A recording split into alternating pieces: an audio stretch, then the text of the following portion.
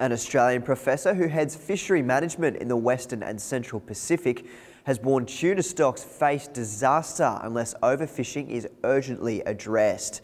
Professor Glen Hurry believes bluefin and bigeye tuna should cease being harvested as the population was dangerously depleted, while serious action was needed to reduce the yellowfin tuna catch. Bigeye tuna is down to around 16% of its original spawning biomass, while the bluefin population was at an even more critical point at between 3 and 4%. Professor Hurry says that there are too many vessels chasing the fish and believes action must be taken in December's meeting between the 33 countries in the Western and Central Pacific Fisheries Commission.